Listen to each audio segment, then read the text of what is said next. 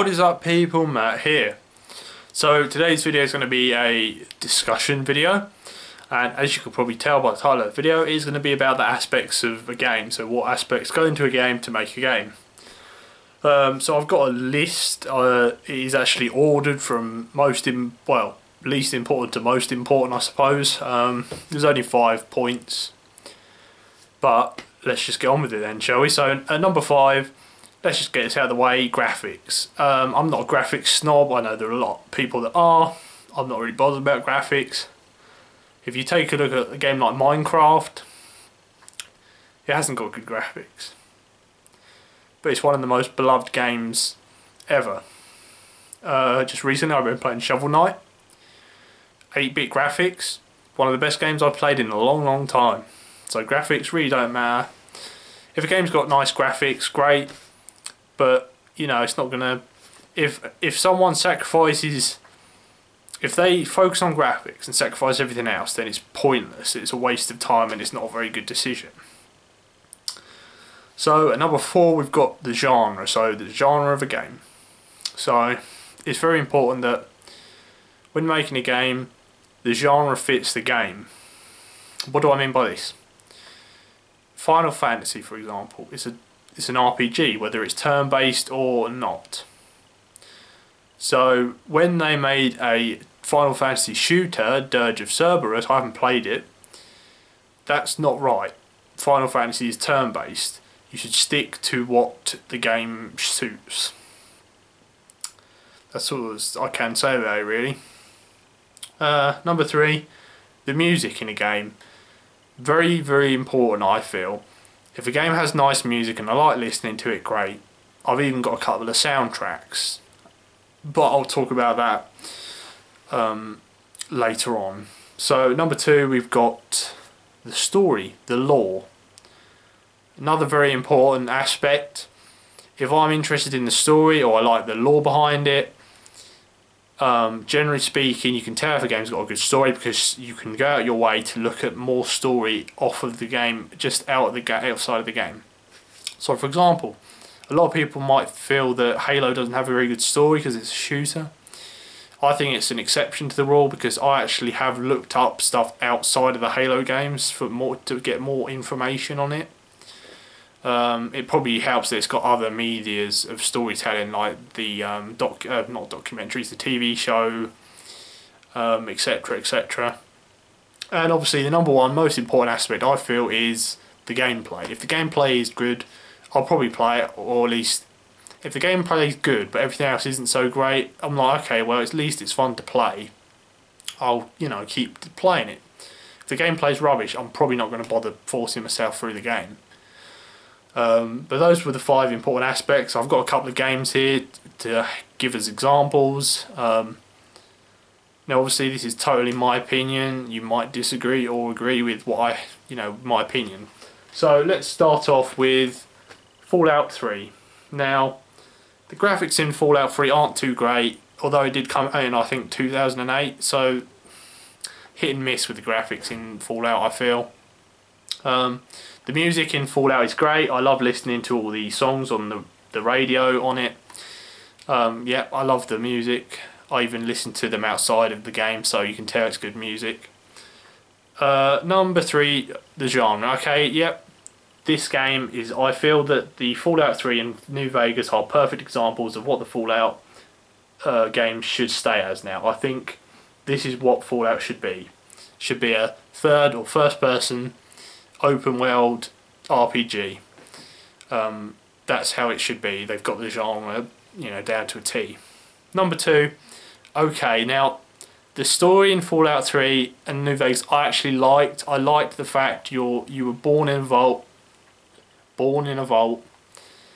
and your dad runs off, and then you're like, oh, my dad's gone, I better go find him in the wasteland. That is a good story. I think it's quite a good story, although a lot of people will say it's not a very good story. I do think it is. And obviously number 1, gameplay. Now Fallout has some of the best gameplay I've ever had the pleasure of playing. That's why Fallout is one of my favourite games on the Xbox 360. So let's go on to the next one. Bloodborne. Now, the graphics in Bloodborne are good, especially for a PlayStation 4 game, an exclusive. The music in Bloodborne, there's not a lot of music in the game, so I can't really fairly judge it, but there is some cool music tracks in boss fights and stuff like that. The genre, once again, Bloodborne has pretty much perfected the genre of the kind of action RPG-ish hack and slash. It's just got it down to a nail now, basically. The story in Bloodborne's a bit of a weird one.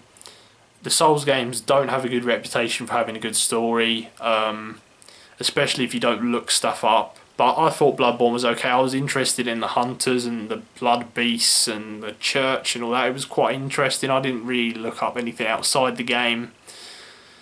But it's okay. The story's alright, I guess. And obviously, number one, the gameplay. But once again, as I said, Bloodborne has perfected the Dark Souls gameplay to a T. It's, you know, it's seamless now. I don't think they could improve it, to be honest. I think that's it in the gameplay department.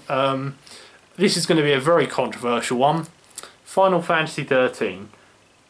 Okay, now the graphics are fucking amazing for this game, especially for when it came out, which was about, I think it was about 2000. Was it 2008 or it might have been 2009? So this game was fucking mental in the graphics department. It looks amazing. I mean, even like the box art and the character models just look freaking fantastic. Music, again, I love the music or the genre. The genre's fine. I mean, everyone loves, you know, turn-based, but I actually don't mind the gameplay in this or the genre that this is now. I'm okay with it. So music, I love the music in this game. There's not a track I don't like, really. I would really like to buy the soundtrack for these games, but the Final Fantasy soundtracks are quite a bit of money, which is a shame. Story, again, I love the characters in Final Fantasy.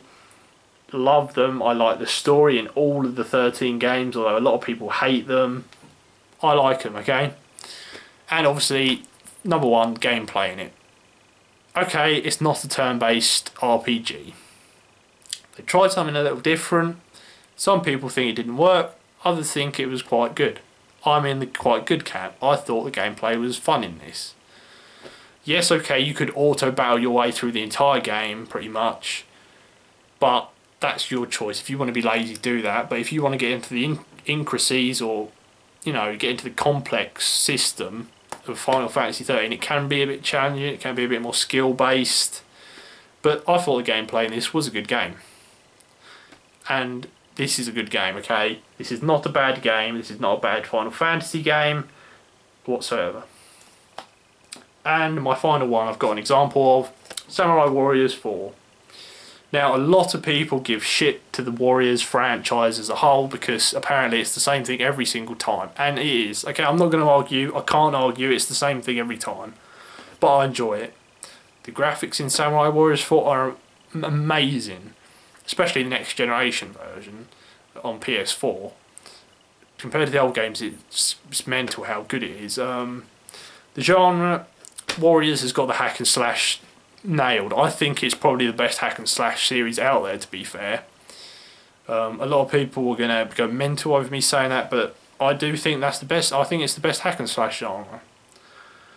Music, love Samurai Warriors music, love all Warriors music. There's a couple of tracks I especially like in the games, but overall the music's pretty good anyway, in battle or anything else. Just good music, good soundtrack.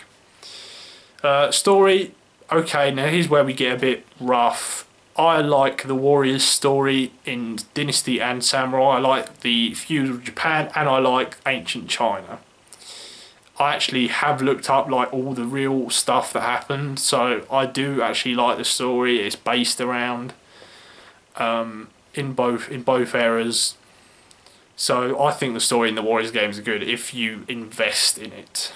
They do say a few things that are over exaggerated or don't really happen in the games to make it a bit more exciting, but I can't blame them for that.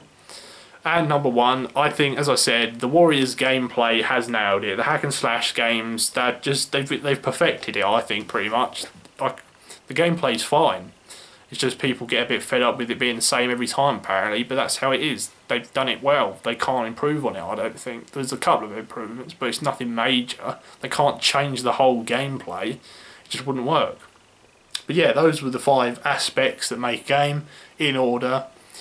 That's all I've got to say really for this video. Those are a couple of examples and that's about it really. Let me know what you think about the games I made and your opinion on the aspects of the game, of what a game makes, what aspects of what makes a game rather.